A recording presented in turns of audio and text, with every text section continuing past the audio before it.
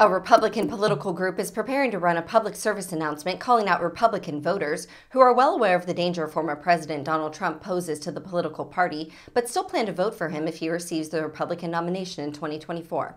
The ad, which is set to air on Fox News, was created by the Republican Accountability Project. According to the HuffPost, the PSA is inspired by the Old American Society for the Prevention of Cruelty to Animal ads featuring Canadian singer Sarah McLachlan. But instead of the video focusing on an appeal to rescue animals from abusive environments, the latest ad is more of a mocking clip focused on Republican votes suffering from an illness described as Partisan Derangement Syndrome. Take a look. If you're tired and feeling lonely. Every day, prominent Republicans across the country tell us the threat that Donald Trump poses to our democracy. January 6th was a riot that was incited by Donald Trump. President Trump is responsible for provoking the events of the day. They say Donald Trump is out of touch with reality. He was livid and shaking and, showed a detachment from reality.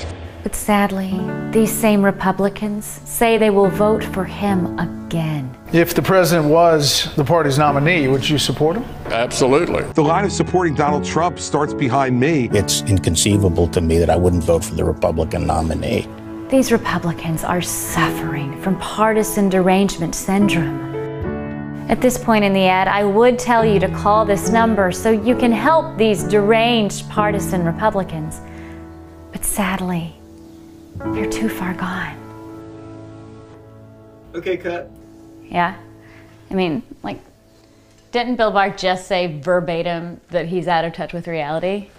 Right? And then they want to give him nuclear codes? What the f***? The ad is reportedly scheduled to air for Washington, D.C. viewers next week during Fox and Friends, one of the former president's favorite Fox News broadcasts. Sarah Longwell, the organization's executive director, said in a news release that the ad shows the ridiculous lengths these Republicans will go to try to remain in Trump's good graces.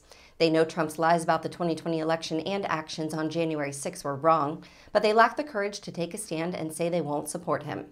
The latest ad is one of the Republican Accountability Project's many efforts criticizing Republican lawmakers like House Minority Leader Kevin McCarthy and Representative Paul Gosar for their continuous enabling of Trump.